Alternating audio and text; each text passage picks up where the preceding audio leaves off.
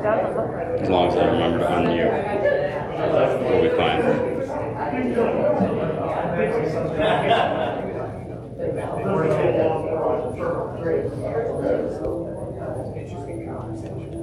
Good morning to you. Good morning. How are you?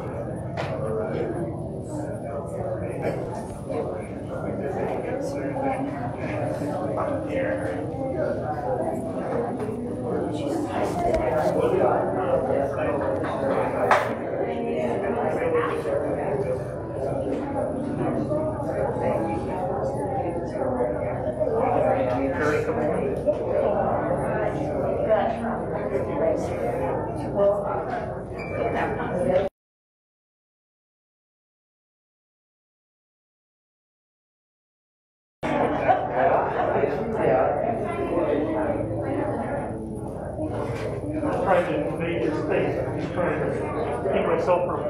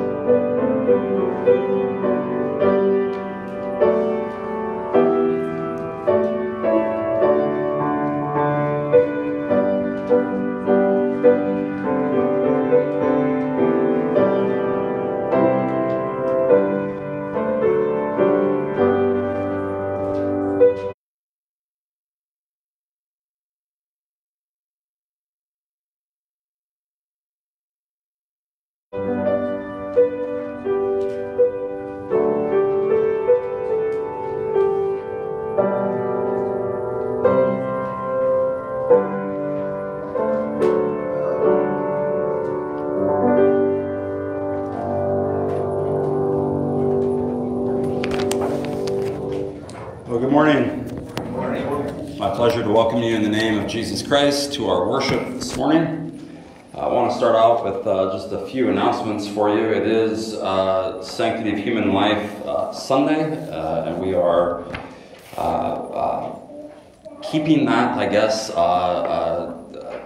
promoting that in our worship this morning. And so you'll see a flyer, first of all, from the Women's Center of Northwest Indiana. We've long supported them and will continue to. So if you want to check out their information on their website, there's a lot of good stuff there. Also, we are going to sponsor a mini marriage seminar on the 13th of February for couples and singles. We're also going to do, along with that, a couples clay pigeon shoot, and that should be a good time. I was actually going to title the seminar Couples That Shoot Together Stay Together, or Couples That Shoot Together Tend Not to Shoot One Another, but I got vetoed on that one. So mini marriage seminar is what we're calling it, but it should be a good time. Spend an afternoon together and get to know one another a little bit better. So if you're interested in that, please let us know. Send us an email or text me and let me know your interest, and we'll be hopefully having a very good time on the 13th. It's coming up here. Other than that, there's a few other announcements listed in the backs of your bulletin, and you can also find those on the church's website as well. So, I guess I should also mention one last thing about the congregational meeting coming up in 2 weeks' time on the 27th of January. There's information on the information desk out there that you can pick up, so please do so. All right, that being said, let's turn our attention now to what we came here to do, which is to worship our God. If you are able, please stand with me as he calls us to worship him. From Psalm 45, verse 6. Your throne, O God, is forever and ever. The scepter of your kingdom is a scepter of uprightness. You have loved righteousness and hated wickedness. Therefore, God, your God, has anointed you with the oil of gladness beyond your companions. Your robes are all fragrant with myrrh and aloes and cassia. From ivory palaces, stringed instruments make you glad. Daughters of kings are among your ladies of honor. At your right hand stands the queen in gold of Ophir. Let's continue to worship our God. Remain standing and let's sing praise back to him. Oh, worship the King.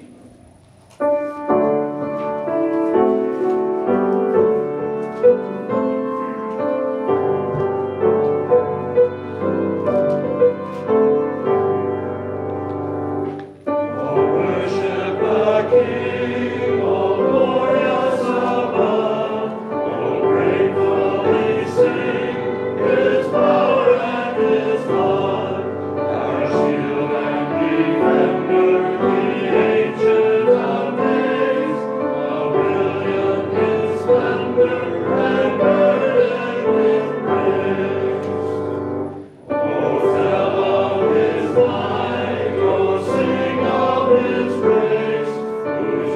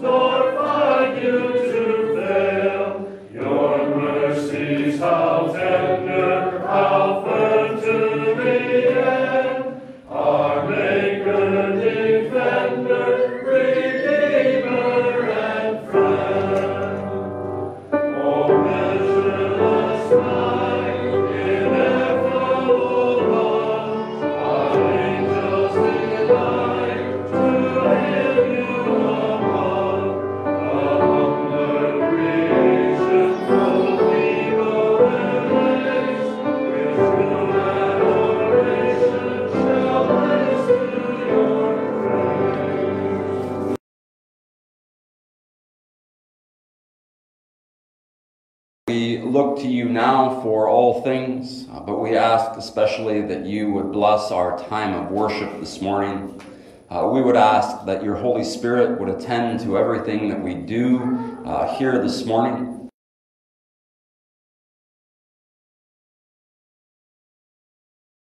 On your Son, Jesus. We pray this all in Jesus' name. Amen. Please be seated.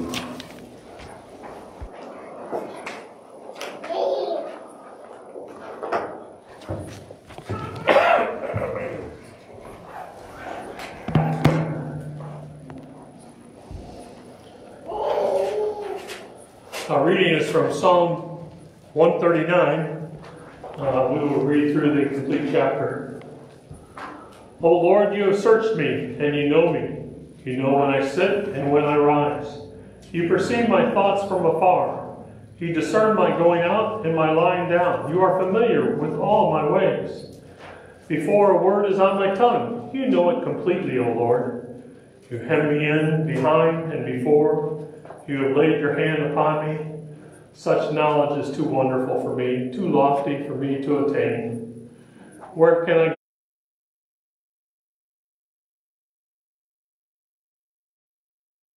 go from your spirit?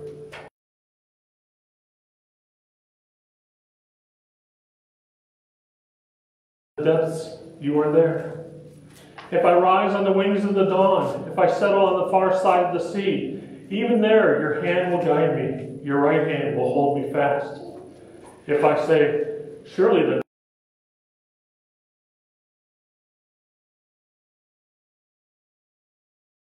the night will shine like the day, for darkness is as light to you. You have created my inmost being. You knit me together in my mother's womb. I praise you because I am fearfully and wonderfully made. Your works are wonderful. I know that full well. My frame was not hidden from you when I was made in the secret place. When I was woven together in the depths of the earth, your eyes saw my unformed body. All the days ordained for me were written in your book before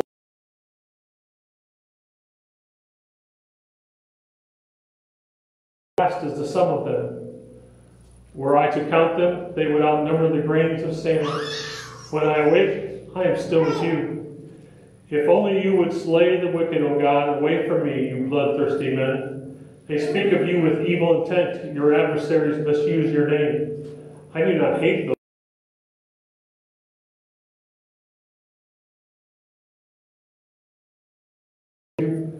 I have nothing but hatred for them. I count them my enemies. Search me, O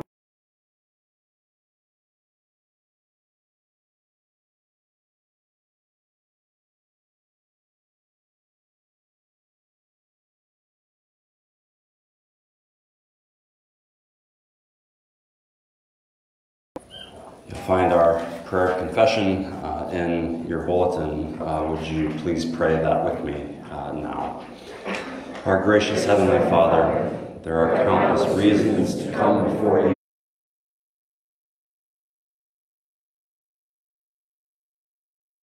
you today, whether sickness or sadness or loneliness or any one of thousands of other physical needs. But we come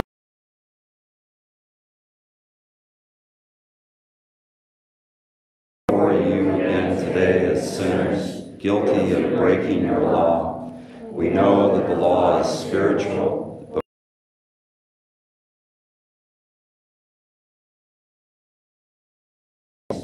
we do not do what we want, but we do the very thing we hate.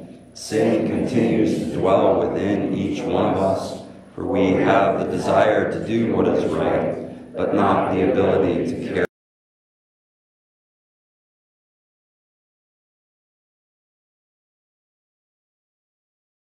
For who can deliver us from this body of death? Thanks be to God through Jesus Christ our Lord, who through him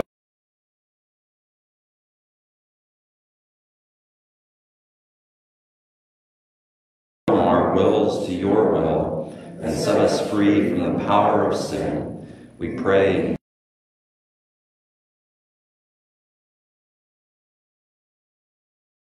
as we have asked the Lord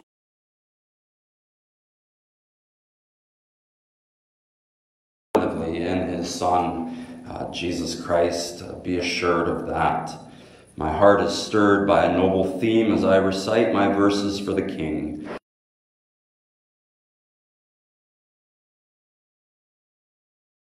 Anointed with grace, since God has blessed you.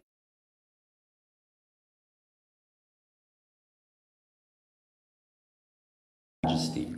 In your majesty ride forth victoriously in behalf of truth, humility, and righteousness. Let your right hand display awesome deeds.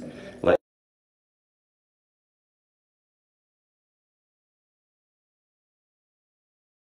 feet. Wonderful words and wonderful assurance.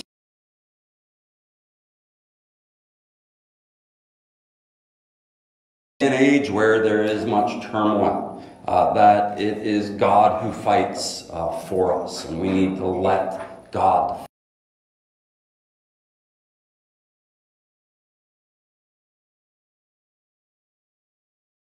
People that may disagree with us, people that may disagree with us strongly, that it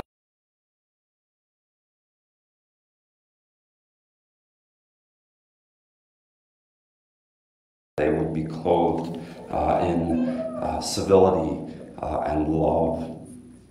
Let's go before him again. Let's sing praise to our God. You'll find hymn number 499 printed in our bulletins. Rock of Ages, cleft for me. Let's stand and sing as you're able.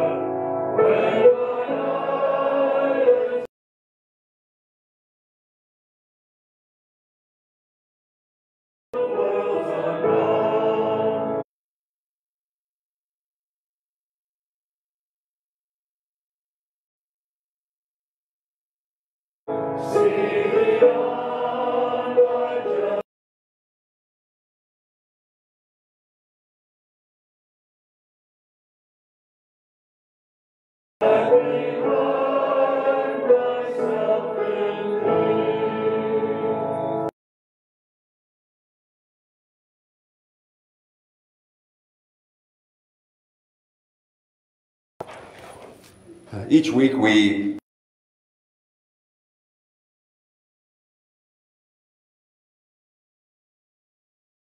guide to helping us understand the scriptures. They certainly are not on the same level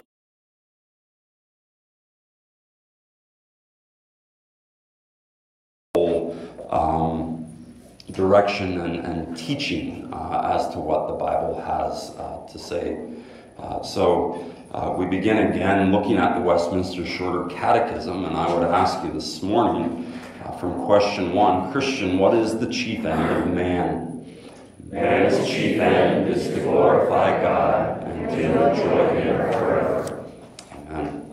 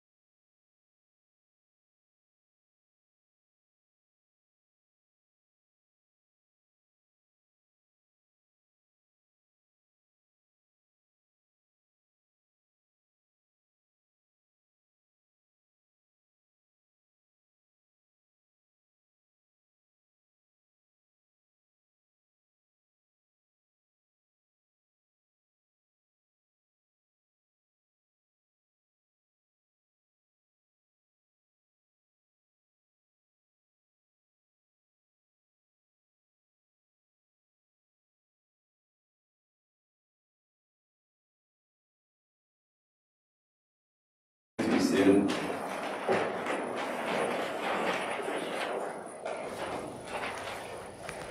As you find your seats, I invite you to open your copy of God's Word to the book of Genesis, chapter 1,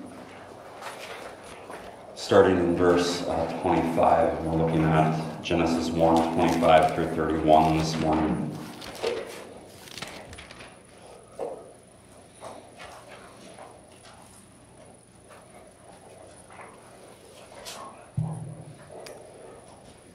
And God made the beasts of the earth according to their kinds, and all the livestock according to their kinds, and everything that creeps in the ground according to its kind. And God saw that it was good. Then God said, "Let us make man in our image, after our likeness, and let them have dominion over the fish of the sea, and over the birds of the heavens, and over the livestock, and over all the earth, and over every creeping thing that creeps on the earth." So God created man in his own image. In the image of God he created him, male and female, he created them. And God blessed them. And God said to them, "Be fruitful and multiply, and fill the earth and subdue it, and have dominion over the fish of the sea, and over the birds of the heavens, and over every living thing that moves on the earth." And God said, "Behold, I have given you every plant yielding seed that is on the face of all the earth, and every tree with its seed in its fruit. You shall have them for food. And every beast of the earth, and to every bird of the heavens, and to everything that creeps on the earth, everything that has the breath of life, I have given every green plant for food." And it was so. And God saw everything that he had made, and behold, it was very good. And there was evening, and there was morning, the sixth day. As we approach, admittedly, a very difficult and can oftentimes be a controversial topic, such as human life and what we are to do with it, what we are to understand about it, we want to look to the Scriptures. We want to be about the Bible and let it speak to us on this topic. And so that's why we're looking at Genesis chapter 1 this morning. And as we progress as a society, as a country, it does become, I think, very easy to lose hope in our society and in our country and in the church's desire to see human life preserved and respected and given its rightful place in the world and in the minds of our leaders and in our own minds, our children's minds. And so my first encouragement to you this morning would be not to lose hope. It's easy to lose hope. But by looking at the Scriptures, my desire is to fill you again with hope if you're starting to lose a little bit of it. Admittedly, I have my moments, I have my days myself when I feel hope starting to slip away and falling into despair for mankind and humanity. And so by looking not just at Genesis 1, 25 through 31, but the entirety of chapter 1, we see in our God that by his very creation of the world, he reveals to us that he has both purpose and intentionality in this world and therefore in our lives. First of all, God has a purpose for us. We see that, first of all, in his very bringing all of this about by the word of his power. It shows us, it speaks to the fact that God has a plan. He doesn't do things willy-nilly. He's not a winsome God. He is a God who has a plan, a detailed plan for that matter, and it is God who will see to it that this plan comes to complete fruition in His complete and perfect timing. That's the second thing about His purpose. So we see He has a purpose. We see God is firmly committed to His purpose.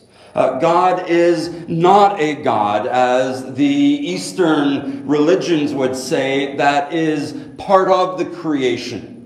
God is separate from His creation. We see that in Genesis 1, that God speaks and creation comes about. God is separate from the creation. There is a distinction, in other words, between the Creator and the creation, but that does not mean that God takes a step back. No, God is involved in this plan that He has. God is intricately involved in that. We have to look no further than the incarnation of Jesus Christ. This is what, we've said this before from here, this is what separates Christianity from every other of the world's religions. Every other religion would say that man has found a way to God. Now go find God yourself. Here's the plan on how to do it. Christianity is radically different because it teaches us that God is the plan. And God has come to earth to seek out His lost children. He does that in the person and the work of Jesus Christ, His only Son. And so by looking to Him, you know not to lose heart, because God is seeing to it that this plan is fulfilled. So never lose hope in God's plan for your salvation. But the second thing we see in Genesis 1 is the intentionality of God in His creation, in the design of His creation. There is great care that is taken. That God is intricate. He is precise. When the Human Genome Project got going back in the mid-2000s, in 2002 or 3, I believe it was, I remember there was sort of this collective gasp amongst the medical and scientific communities as they started to realize this is intense, this is intricate, that our DNA and even DNA is made up of more intricate molecules and RNAs, and even that then breaks down as we peer even closer into it with remarkable skill and design. You have to really look no further than that to see the intricacy of which God poured into His creation. He's a very, very intricate God. And we see that even as these creation days progress, don't we? God starts by creating matter. He starts then by separating light from darkness and dry land from water. And this entire account of creation is building. And it's building up to a point where on the sixth day, each day getting more detailed, more intricate, until finally, on the sixth day, God saves His very best for last in His creation of human beings. And yes, we do, as we read here, God takes more time. God pours His skill into the creation and the crafting of man, setting him apart from the rest of the created realm. Furthermore, God speaks to man, directs him, tells him how to live his life. You don't see Him doing that with any of the rest of His creation. And so that gives us great hope, great encouragement that we don't have to look far for what our purpose is in God's creation. We read it there just a moment ago, didn't we? That man's chief end is to glorify God and to enjoy Him forever. How do we do that? How do we apply that to everyday life? Well, I think quite simply we can say that we were created for service. We were created to serve God. We were created to serve one another. And so that's what we do. That's our purpose in life, is to be serving God and to be serving one another. How do we do that? And yes, we are getting into hopefully more details here as it relates to the sanctity of human life. My second encouragement to you is to be amazed by human beings themselves. Let me explain to you what I mean by that. That because of our design, because of the skill and the intricacy that God takes to create human beings, we are capable of things that nothing else in creation is. To state it very, very plainly, as the YouTube channel states it, people are awesome. Have you seen these videos? Some of the athletic feats that they are capable of, the skill, the precision that goes into it. I would encourage you to pull up some of these videos. Not now, but after the service, to look at this. I mean, it's awe-inspiring, some of it. That human beings are capable of unbelievable feats of athleticism, of engineering. I mean, look at a structure like the Golden Gate Bridge, for instance, or walk around the skyscrapers of Chicago. We just recently, this last fall, took a boat tour, a riverboat tour of the architecture of Chicago. Sounds maybe a little boring, but I mean, it was incredible. Some of the designs, some of the feats that were accomplished in that. Absolutely unbelievable.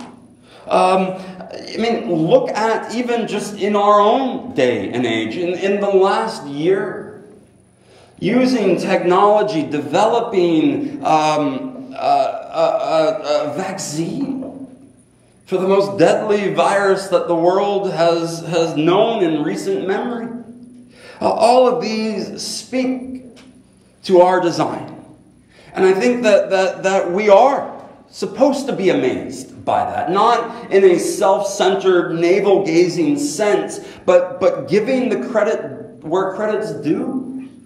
That this is how God has designed us. This is what He has made us for.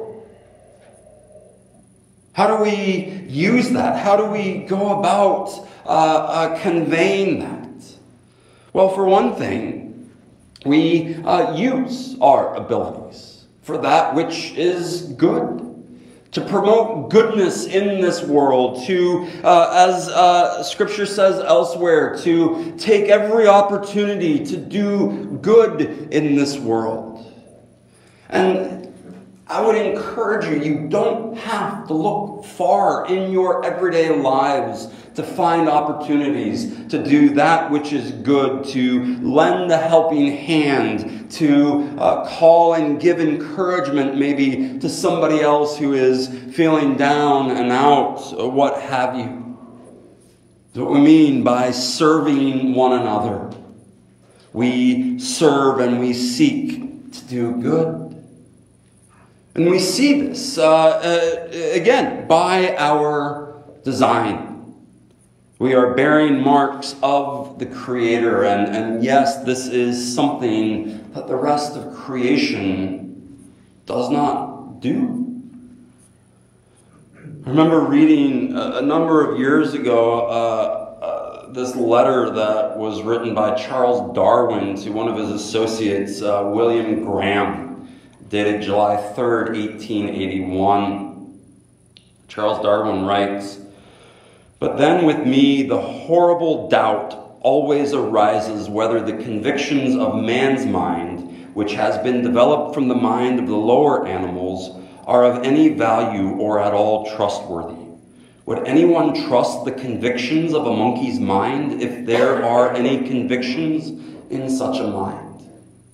This is called Darwin's horrid doubt. From what I understand of his life, it plagued him the entirety of his life, and you hear it very plainly there. That we need moral standards if our society is to not only survive, but to increase, right? We all want to see good increase and evil decrease. How can we do that without absolute moral standards in place? And this is exactly what Darwin is confessing here. Go to the zoo. Or after you look at People Are Awesome videos, go look at videos of monkeys and chimpanzees, how they interact. And ask yourself, what kind of moral standards does a monkey have? And if mankind is to have evolved from that, then why should we trust a monkey's moral standards? I don't think you can.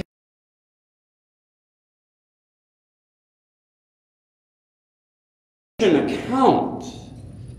I hope that you see the purpose that God is giving to you from this. That we were created to serve. That is, we were created to do good. And this is tethered directly to Genesis 1 by our very design. This is who we are. Why is that? It's because we are created in God's image. And no other part of God's creation bears that image. And so, brothers and sisters, we are to cherish that image in the way, first of all, we care for our own selves, in what you put in your body, in the way you drive your car down the road. All of this is reflected in this. That we are to be constant agents of good in this dark world all around us. And I think one of the ways that we can fight back against some of the challenges to human beings being awesome because they're made in the image of God is to talk to our children about this. And to amaze them as well. I was watching, wasn't really watching, but it was on in the background yesterday, one of the playoff games in the evening. And happened to look up at one point, and big number 73 on the Buffalo Bills, Dion Dawkins, was blocking an oncoming defensive end and absolutely manhandling this enormous guy. Dion Dawkins, 6'5", 330 pounds, and moves with cat-like reflexes. And one of my sons, one of them was very generous yesterday, gave his mom strep throat for her birthday. That's why they're not here today. People are still awesome. Kids are still awesome as well, but they do sometimes do that. But at one point, I pointed out to one of my sons, I said, "There's Dion Dawkins." I said, "Do you remember those 40-pound bags of rock salt that Dad carries in to put in the water softener? He weighs as much," I have to look down at my notes because I'm not a good math guy, "as 8 bags of rock salt." Can you imagine 8 bags of rock salt manipulating with the skill and the precision as that? This guy, and I'm not a Bills fan, actually. I could care less about the Bills, or Dion Dawkins for that matter. But pointing out to my son that's a human being that is fearfully and wonderfully made. That is capable of tremendous athletic fortitude. To amaze them as well, to get them excited about human beings themselves. Second thing to talk to them about is quite simply, what is the good life? We ended Sunday school this morning asking this question. I would ask that to all of you. When you think of life and the good life, what does that mean? Does it mean, making as much money as you possibly can? Having heated floors in your bathroom, or all the luxuries and intricacies of what money can provide? Does it mean, taking lavish vacations several times a year, getting your kids into the top schools, providing for them so that they can also go on and live this good life? Or does it mean something else? And I want to challenge your perceptions if you think that this is all the good life is to just simply work hard, earn a bunch of money. Not that there's anything wrong with having money. But this is not what Scripture teaches us the good life is. I think we've seen that already. The good life is to be in service and of service to the people of this world. God's people in God's church and as it extends outwardly. The good life is serving those that are in need. Serving those moms whose lives have been turned upside down because they made maybe a bad decision, found themselves pregnant, and don't know what to do about it. That's the good life, is seeking to serve them, laying down a portion of your life for them, seeking to help them and provide for them, and to give them sound counsel, to maybe steer them away from making a decision that they maybe will greatly regret, have to live with the rest of their lives. This is what the good life is, the Bible tells us, is service in the kingdom of God. One last thing to talk to your kids about. Talk to them about amaze them about human beings. Talk to them about the good life. And then thirdly, on your own, and already sort of touched on this, but model for them virtuous behavior, good behavior. Live this out before not just your own family, but the children of this church, the children of your community. Let them see what that looks like. Let them see how someone enthralled with the good life and seeking to serve others uses social media. Use it to model to them how we should think about things like euthanasia and abortion on demand. Teach them the importance of the image of God in which we are created in. And show them discretion in your own behavior on how you deal with that. I was struck last year by, I guess it was maybe 2 years ago, an article that was in CBSNews.com. It was entitled, "What Kind of Society Do You Want to Live In?" As though it was a choice. And it went on, it was an article about the country of Iceland, one that I have been to. And in Iceland, the number, they say now that there's only 1 or 2 babies born with Down syndrome in Iceland each and every year. And some have hailed this as a tremendous accomplishment.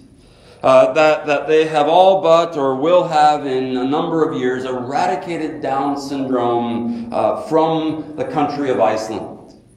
And then furthermore, holding that up as a virtuous thing that can be accomplished worldwide.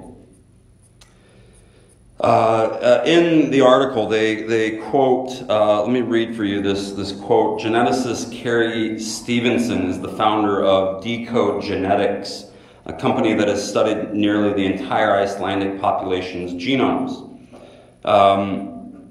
They have a unique perspective on the advancement of medical technology. My understanding, writes Dr. Stevenson, my understanding is that we have basically eradicated almost Down syndrome from our society. That there is hardly ever a child with Down syndrome in Iceland anymore.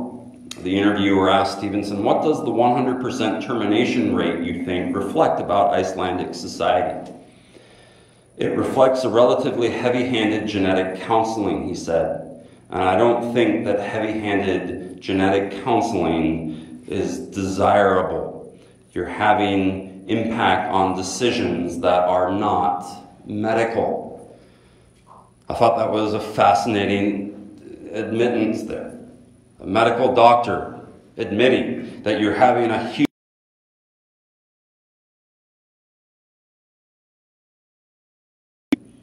because you see, let me just pause for personal reflection here. Have any of you known anybody with Down syndrome before? If you've ever known somebody, and I mean known them, maybe you don't need to know them all that well. You realize that they are, without a doubt, the happiest people you will ever meet. They are the most honest individuals that you will ever come across. And I need honest people in my life. I remember a young man, Daniel, at one of the churches where we previously served. And Daniel was in his 20s and had Down syndrome. And what was so special about, there were so many special things I could share with you about Daniel, but I remember every Sunday morning he would get there early with his mom. He would sit on this bench in the foyer of the church. And it was his duty.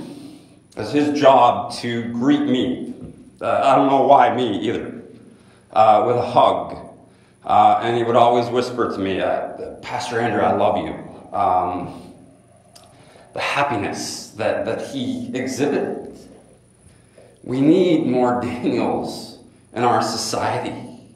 We need more honest and loving people like this. And I understand, but I really don't understand why we have declared war on people with Down syndrome in places like Iceland and elsewhere around the world. Yes, I get it's a sacrifice.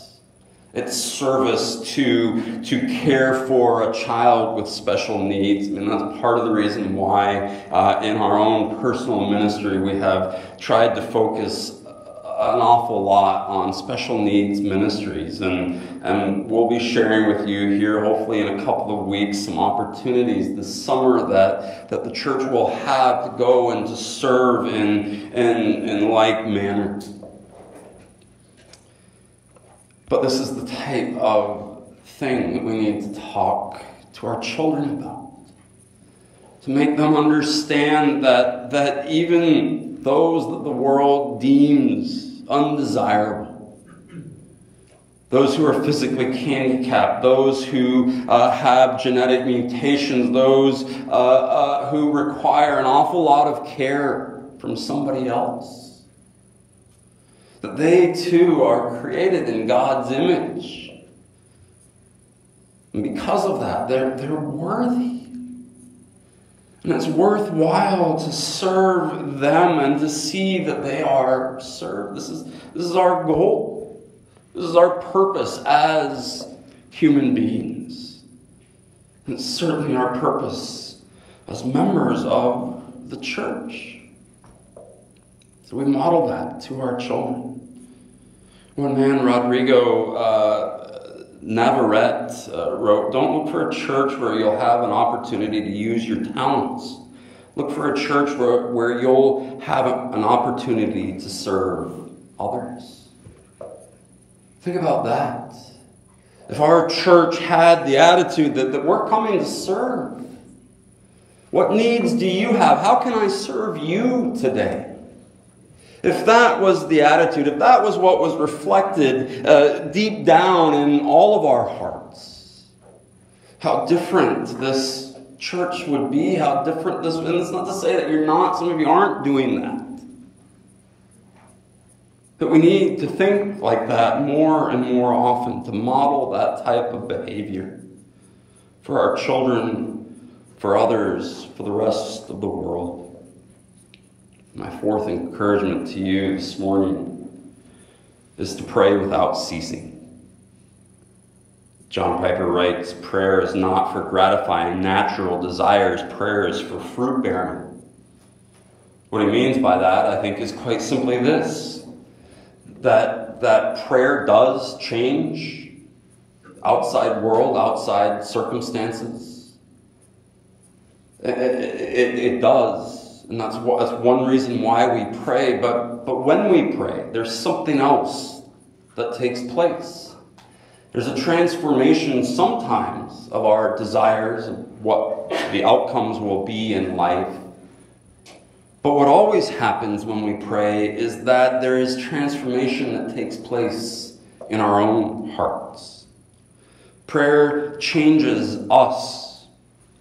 It changes us by humbling us, by causing us to rely on something other than our own abilities, which are awesome, by the way, but insufficient, incomplete, not enough. Prayer teaches us that we need to have compassionate hearts, searching out, looking for areas, places where we can serve.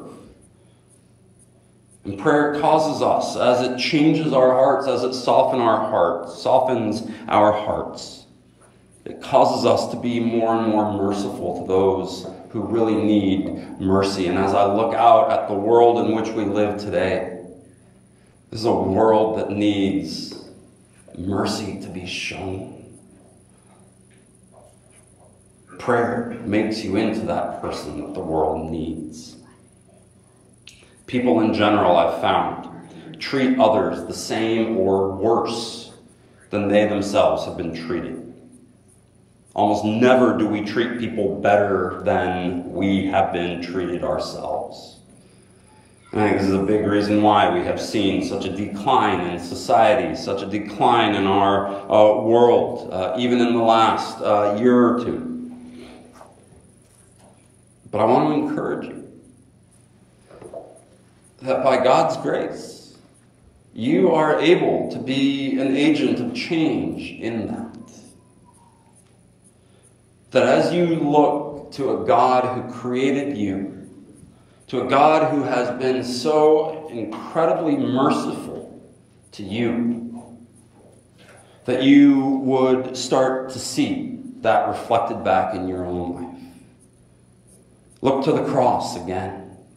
Jesus willingly came to this world. I mentioned that already. But in his work of salvation for you, he did not treat you as your sins deserved. He laid down his life so that you might have life in him. That's the type of person that we become. And prayer helps and aids us in that slow and steady growth. Never cease in praying. You're being transformed. You're being made into what you were created to be. Someone who serves, someone who loves deeply, and someone who understands mercy because they've seen it in their Lord and Savior, and are able then to extend it into a world of need. And then my final encouragement to you, and I will be brief here because I really don't want to bring politics into the pulpit with me. but quite simply to encourage you to vote with your conscience. There's nothing wrong with voting your conscience and understanding that the way we treat one another, the way we treat all life, especially unborn life, is a matter of the conscience, but it also should impact how we choose our leaders. So be well researched. Go and find out what your elected officials' positions are on all of these issues that pertain to human life. And maybe use that as a guide when you go to the polls next. So in conclusion, brothers and sisters, never, never, never lose hope in taking a stand for human life. That we were created in a glorious and amazing, awesome image. And that this is reflected in each one of us. And so each one of us has a role to play in this plan that God has for this, his world. Look to Jesus. Be encouraged. Become merciful as he was. And go and serve in his kingdom. Let's pray together. Our Father and our God, we ask now that you would guide and direct our steps. Help us to speak when necessary. Help us to hold back our words when necessary. Help us know the difference, that we would be wise in all of this. We pray for those who are not being treated today as their image deserves to be. We pray for those young mothers facing difficult decisions.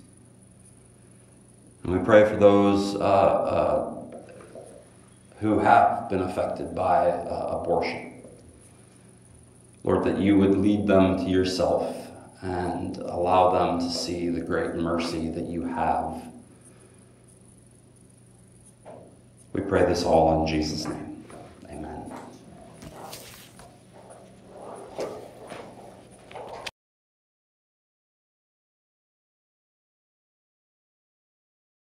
Him, our God, our help in ages past.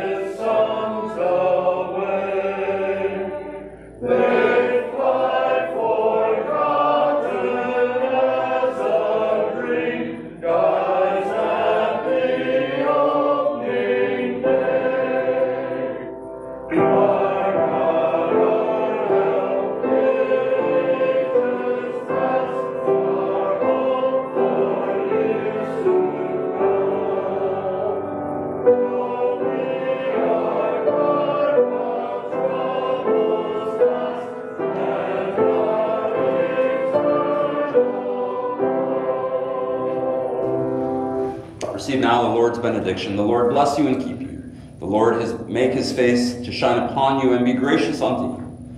The Lord lift up his countenance unto you and give you peace. In Jesus' name, amen.